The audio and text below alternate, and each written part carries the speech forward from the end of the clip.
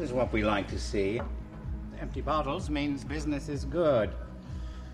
Veuve d'Homme Cristal, very nice, but, oh, what have we here? The 96 billecart-salmon. That's a shame to open this.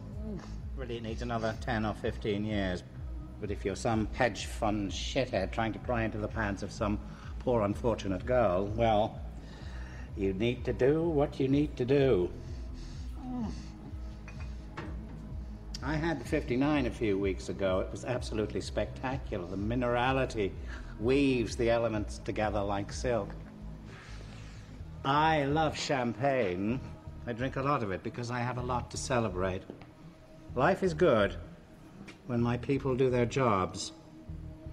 This happened on your watch, Ethan. It won't happen again. Xavier, I'm the one that caught the stupid motherfucker. And that's why, one day, if you're a good boy, I'll let you try the 59. Our colleague here won't have that opportunity.